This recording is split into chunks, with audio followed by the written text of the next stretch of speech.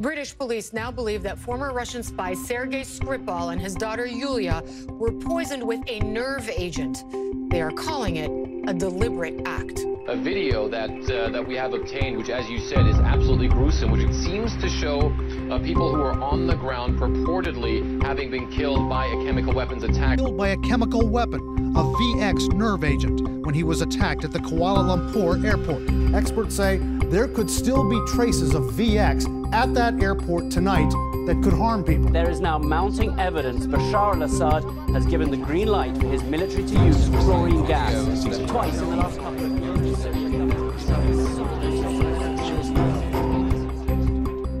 CBRN warfare has been and will continue to be used by those who wish to cause great harm to others. Currently, warfighters and reconnaissance vehicles must enter named areas of interest in order to detect the presence of CBRN hazards. Entering these NAIs exposes friendly forces to the hazard or potential enemy activity. C-SIRP will focus on supporting these urgent mission-based needs by integrating the latest sensor technologies with currently fielded and emerging unmanned systems. The rate of advancement in UAS and UGS technology over the past decade has been staggering, creating new opportunities for solving complex problems.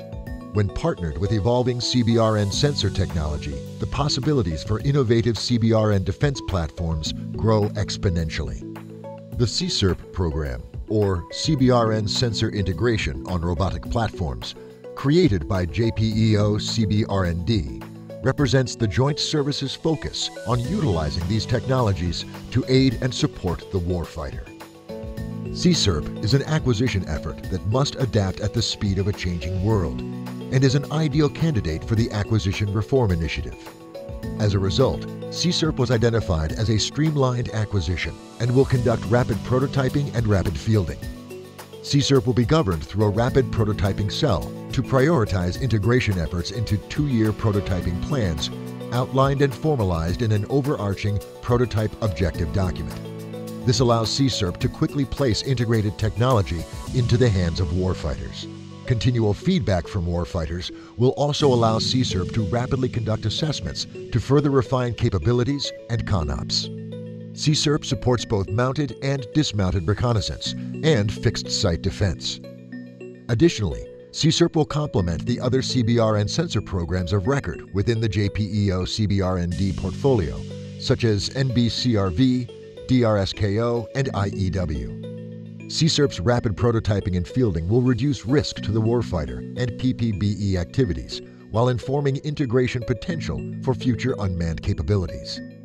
Keeping unmanned systems' current user interfaces, control standards, capabilities, and swap requirements will allow for quicker deployment and ease of use. Warfighters will be able to direct unmanned systems into NAIs for recon and CBRN detection, significantly reducing risk to their mission. These unmanned systems will also provide improved situational understanding to the commanders making risk-based maneuver decisions. C-SIRP is currently poised to leverage these innovative technologies to defeat present and future CBRN threats. Utilizing rapid acquisition and prototyping strategies will allow C-SIRP to quickly identify and mitigate the unseen CBRN needs of the future. By modernizing existing platforms with emergent technologies, C-SIRP will create a more informed and better protected CBRN warfighter.